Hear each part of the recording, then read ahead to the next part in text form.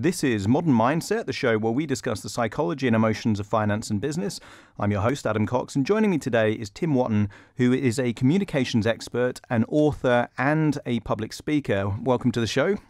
Thank you very much, Adam. It's great to be here. And Tim, you're an author, an award-winning author, I believe. Give us a bit of a background on who you are and what your book's about. Sure will. My memoir actually has a very provocative title, and the title is How Have I Cheated Death? The reason why it's called that is because I'm 46 now, and every single day of my life I have battled with the incurable illness called cystic fibrosis and diabetes. Now, cystic fibrosis is a life-limiting condition. At 17, I was expected to be dead. So I was diagnosed at birth, and the prognosis was that I wouldn't live beyond 17. So to get to my mid to late 40s, how have I cheated death is exactly how I feel about why I'm still here, and the amazing abilities to actually endure what cannot be cured every day. And the reason why I was very interested in having this kind of interview with today is because we actually had an interview about 3 years ago, and some of the topics that we covered then, still I think about them again and again and again. And I don't have any of these kind of incurable diseases, but I run businesses and I have quite a busy life. But some of the things that I kind of took from our previous chat really kind of stayed with me. So I thought it's definitely worth getting you in the studio today just to have a bit of a chat, see how how the lessons that you've learned through your condition don't just apply to someone with your condition, cystic fibrosis, but can apply to anyone, if that makes sense. Yeah, and time and again I hear people on both in daily conversations or radio, TV, who say that they've just had some epiphany because they had good health and then they were knocked down with poor health. Brian Moore, the rugby player, was one. I only heard him recently on Saturday Live Radio sharing that he understood that life is short before, but actually only had a sort of an abstract idea about the fact that that was a reality.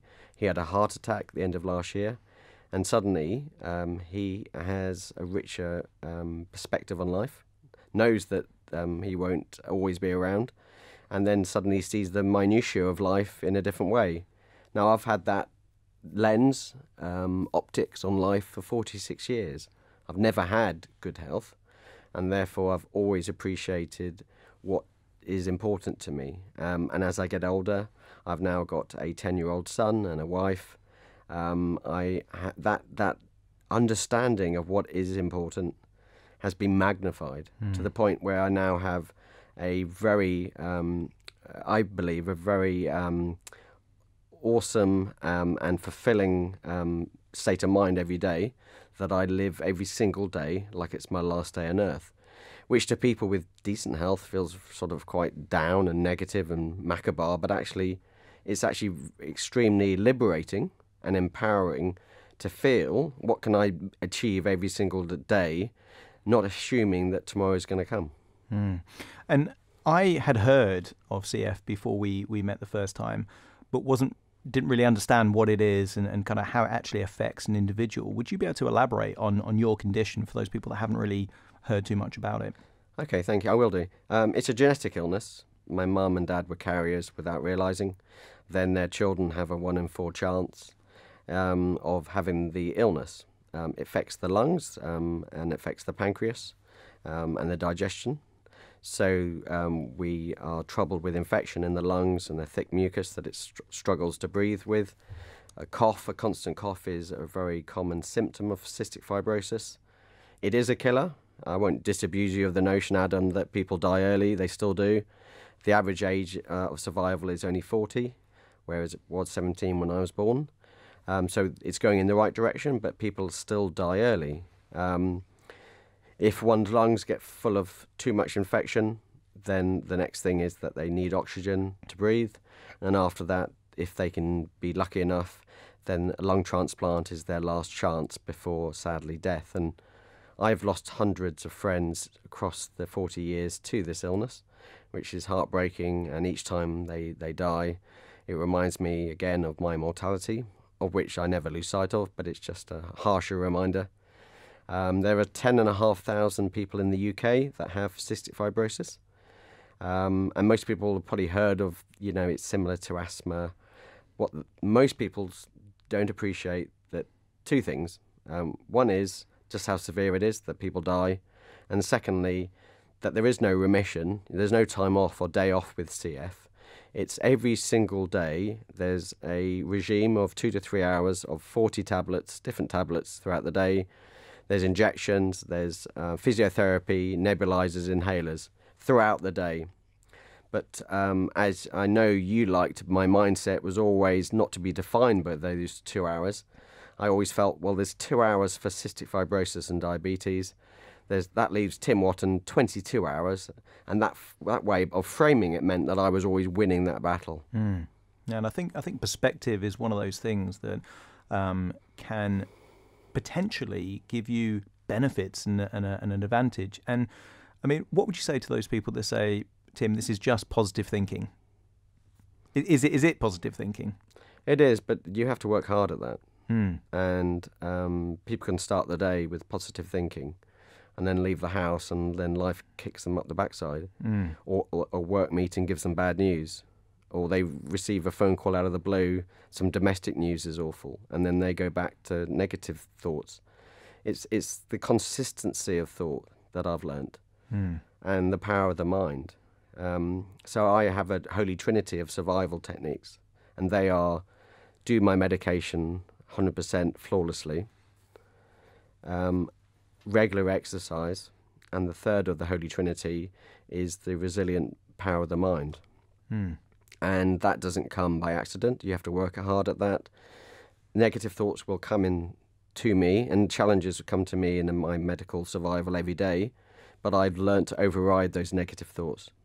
Now, if this is a seriously bad piece of news, I have what one would call wallow time, like a hippo, and you do need to understand why you're feeling upset and sad, and that is part of mindfulness. Mindfulness isn't just the jazz hands good moments, it's also to understand when you're not feeling good. But actually, after a while, I learn when and how quickly I need to get back to a more positive state of mind. So that then leads me to realise that actually all we ever have is this moment. And now people talk about being present. They may have a nice fleeting state of mind where they go, this is good, how can I have more of this? But actually they don't know where and how to form habits that give them more of those pleasurable moments. And that's what I've learned, actually, to really understand that not to worry about the past, not to fret overtly about the future. And the more that I enjoy the moment, actually has helped me both physically with my conditions and also mentally. And I mean, I kind of speak to a lot of people about things, hypnosis, NLP, various techniques, and I would say mindfulness is one of those things that is very easy to be dismissive of, but at the same time, it's something that, when you're in that moment, you're able to experience things on a different level than, if you're there physically, but your head is somewhere else. And I think a lot of people can relate to, they're at work, they're thinking about the weekend, they're on the weekend, they're thinking about work. They're not truly in the moment. Yeah. From your experience of mindfulness, how do you do it? How do you make sure you're in that moment and you're living there as opposed to somewhere else? A good analogy for people is that their mind is like a crazy monkey that's flying hither and thither. Actually, you need to silence that monkey. And I'd encourage people to think of being present as growing roots. Grow roots in the moment, whether it be of you, whether it's appreciating your child, whether it's appreciating a moment with your partner or a film, and actually just switch that mind off. If negative or thoughts come in about planning the future or worrying about the past, turn them off and just hone in and drink. I talk about drinking the moment. If there's a landscape, I listen to birdsong. That stops me thinking about my thoughts. So it's honing in on something that allows you to be focused and growing those roots in the moment. And I've had the thoughts recently that some of the things that we really enjoy as humans, partying with friends, watching a sporting event, actually our mind stops wondering about, because we're really focused in on the moment. So you're looking to have more of those moments where actually the brain and the mind is switched off. Because at that point, you actually appreciate that all you ever have is this moment and how powerful it is. Yeah, I think it's a really kind of powerful point. And, after kind of our last interview, I kind of reflected on that. And it was kind of, what are these things that I naturally sought out, but didn't really understand why I did? And one of the things I used to do a lot of was a Brazilian martial art called capoeira. And it's one of these things that if your head is anywhere else other than in that circle of people, you're going to get, a foot to the head, you're going to get knocked out. But I think the reason why I was kind of drawn to it was because it is in that moment. You can't be anywhere else. Your perspective on time, I think, is kind of fascinating. When you were younger, let's say, childhood years, teenage years, is there any kind of techniques that you use to kind of make the most? Because as you said back then, the predicted lifespan with someone with your condition was much, much younger than it is now. Yeah. Was there things that you did to really maximize your youth, your teenage years? I think when you're younger, you have a more infantile view in life. And even though I knew the clock was ticking, I didn't take it overtly seriously. I lived just as most children do, for the moment of play. I think it's more as an adult, and the more that I've witnessed, the more that I've realised that actually with my friends dying of my condition, that actually it is very serious. There are banana skins around every corner for my conditions. And actually over 50% of people with my illness have chronic depression. Now, the survival opportunity is there, that every morning I go into my metaphoric wardrobe and I can pull out 2 T-shirts. One T-shirt says victim and the other T-shirt says survivor. I decide each morning which T-shirt I'm going to put on. Now, I do know, and I'm not going to be judgmental, but I know a lot of people who understandably put the victim T-shirt on, who actually, not just people with a condition, but just generally people out there I've met and worked with. They want everyone to know why their life's harsh, and they won't. That's what they will define themselves by. But actually, I've made the mental choice to actually put on the survivor T-shirt, not to be the victim. And by doing that, actually, I use my time effectively every day. People talk about having a to-do list. I've gone one layer beyond that, and I have a know, feel, do list every single day. What do I want to know? I'm a very curious person. What do I want to feel? I want to feel emotion. I want to feel happy. I want to help some other people. I want to reach out to a friend I've not spoken to in a while. And lastly, what will I do with my day? How will I do my job well? How will I impact my family? How will I help others? What random stranger, what act can I do for them? Because if tomorrow doesn't come, what can you do today that you can then close out the day and go, that was as good as it could have been? A lot of people, if you pose the hypothetical question, you've got 24 hours left, what do you do? And you use that phrase, living each day like it's your last. I think a lot of people wouldn't go to work. They're not going to pay any bills. They're not going to worry about those kind of things. They're going to be quite hedonistic. To what extent is the temptation to almost kind of get out of balance with you, with that kind of scarcity of time mindset? Is there the temptation to say, well, screw work, let's just enjoy life? Adam, I think there was before in my 20s, probably when work was more part-time or my health wasn't as good. And there wasn't certain medication that's available now that's helped me. You tend to be a bit manana and just go, well, what the hell?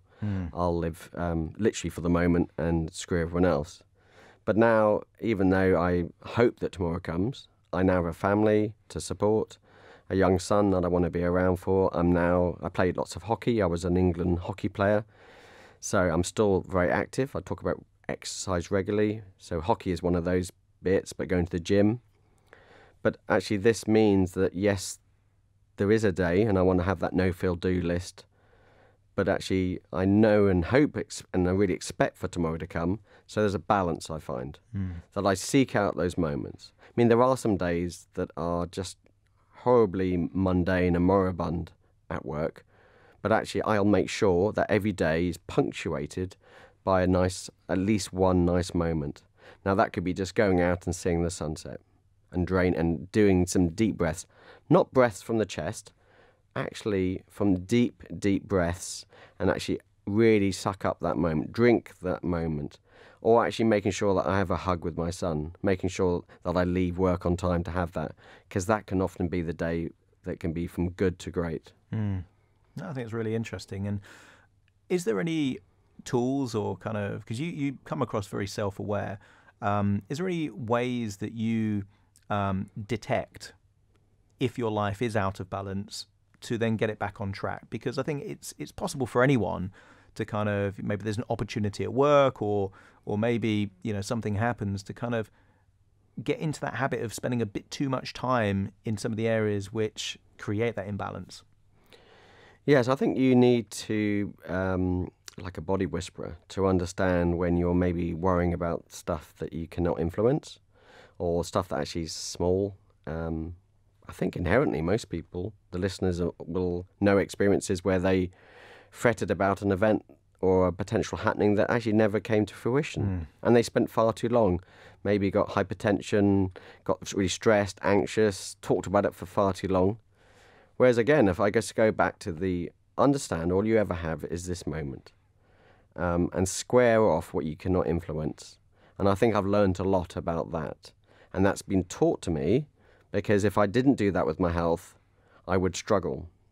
Now, I now have an abundance of resilience that when events happen to me outside of my health, whether it be at work or socially, I actually have an infinitely better way to square off quickly what to worry about and what not to.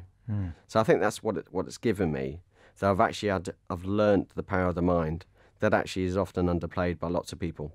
I see realms of people in the business place who fret and worry and spend far too long, probably work longer hours, trying to find a solution for something that they don't even need to the next day because it actually was just unlikely to happen. That's what I've learned. Actually, don't sweat the small stuff. I think it's very good advice. Easier said than done. Agreed. But actually, people, they just need to remember how much of what they fretted about ever came to fruition, and I imagine it's minuscule. No, it's very, very kind of sage advice. There's also, I'm going to give people a gift today, and the gift is a saying. It can, to those that have had maybe a relatively healthy life, sound a bit fluffy, but it's this. And whenever a difficult moment comes, and that could be as you walk towards a meeting with a very tricky client or want to win new business, just say to yourself, everything is always working out for me. That sentence I use 20 times a day. It could be that I'm having a difficult time with my health. At 4 o'clock in the morning when you're having a coughing fit, which is a normal symptom of cystic fibrosis, I'll say that to override the horrific feeling I'm having. Likewise, if I go into the office, trying to win new business or working with a new client, I'll just say before the meeting, everything is always working out for me, to myself, and sometimes just repeat it. And trust me, you're almost setting out the outcome you want, rather than going, oh my gosh, how will this go? Maybe they won't like me, I won't win the business. You're worrying about the future. The present moment is everything is always working out for me. It's grounded, you're growing those roots in that saying. And it's present tense. It's kind of a bit of a law of attraction. You're kind of preempting exactly an outcome that you want. This obviously is a show about the psychology and emotions of business and finance. With a potentially life-limiting condition, and you'll be aware of the mortality rates more than anyone else, does it change how you think about the things that we're kind of almost trained to think a lot about, things like saving, investment, retirement? How do you look at that from your specific perspective? Yes, I think it's only in my 20s before I became a father. I wasn't saving as I should have done. I certainly know 20-year-olds that were planning their picket fence and 2.4 children before I ever imagined I could have. Because if you're not expecting to get to 30, I wasn't expecting pensions, I wasn't expecting a house, a mortgage, family. But actually when I got near 30 and I was still relatively well, I actually thought there could be a different outcome here for Tim Wotton. And then I married Katie, and when you then come together as a partnership, you realise there's more to live for. It gave me extra motivation. I then not only had a company pension, but also started an old mutual wealth pension, which is still going.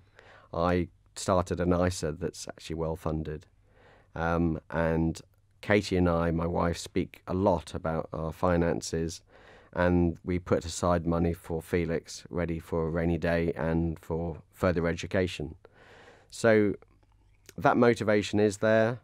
Wanting that, it's a dual motivation, Adam, because I want to keep as well as possible so that I'm as available and can work, but also that actually the future of both my wife and son are looked after as long as I'm around to be able to do so. So yes, I do look out for my finances, but I also live in the moment and Katie and I enjoy life together.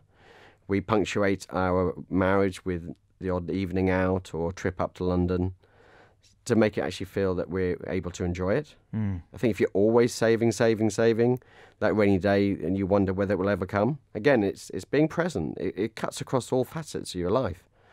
We are present as a couple when we have that lunch and dinner, and maybe we don't always talk about being parents. We actually remember what it was like to be husband and wife, but also I have a great time with my son. I'm his hockey coach now, and so I coach his team on a Sunday.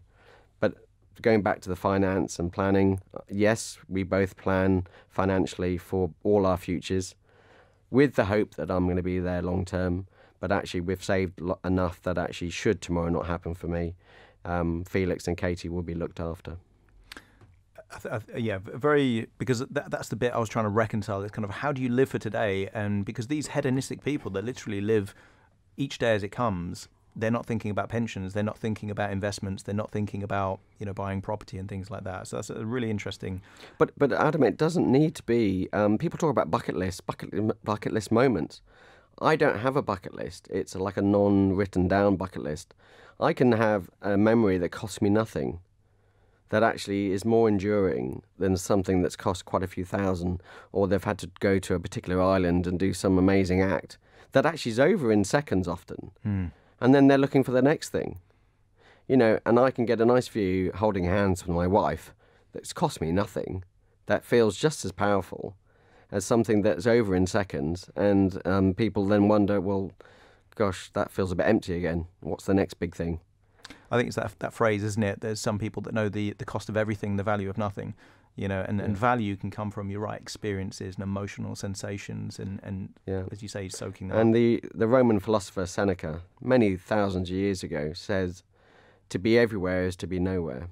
So actually, there are moments that you can actually be present without having to try and have some glorious event going on.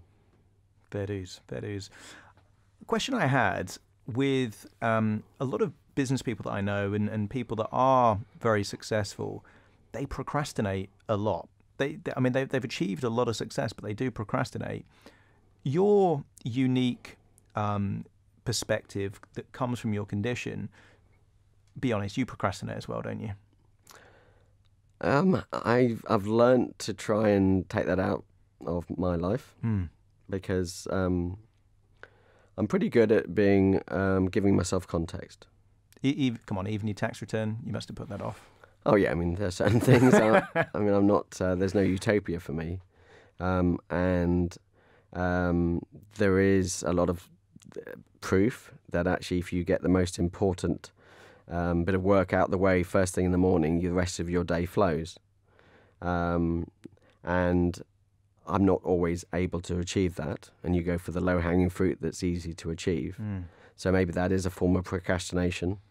But when it comes to forming the habits around my health survival, I don't procrastinate. I do the meds.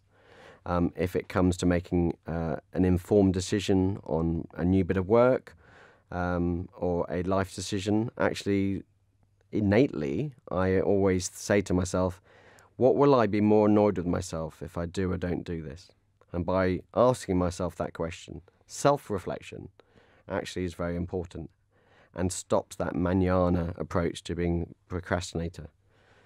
I certainly wouldn't be alive if I procrastinated, because I would always be wondering, oh, I can put off doing the meds, but actually I have a strong discipline, and I think I then have taken that into the rest of my life. My wife may not tell you that I'm quite so good on the home front, but on the whole, I think it's made me be a lot more diligent and a lot more vibrant in the actions I do take. That's great. And remind us again of your book and where someone could get that from.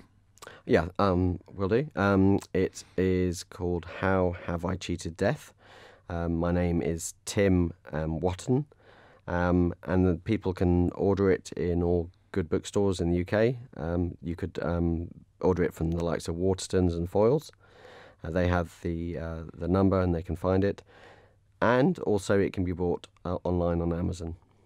And if someone, let's say, didn't have the time to fully read the book, what would be, for someone that doesn't have a condition like CF, what's the number one takeaway you feel that they could get from reading that book that could change their life? I think the evidence I've had, whether you have perfectly healthy, you're perfectly healthy, or you do have any form of chronic condition or a new diagnosis, actually that will give you an opportunity to understand that there is hope, that the outcome that the doctor may be telling you doesn't always have to be that way. And one of the key things I've learned in life is that just because I've suffered all my life with these medical conditions, I've learned that no one has a charmed life. Everybody has a cross to bear. And I think my book really tries to give that perspective to people, that life, the sands in the hourglass are coming out quickly. How are you going to live the moment? How are you going to be present? And how are you going to maximize the days that you have while you've still got them? Tim, again, a fascinating conversation, and thank you so much for joining me. Thanks for joining me on Modern Mindset in association with Share Radio. Join me again next week for more.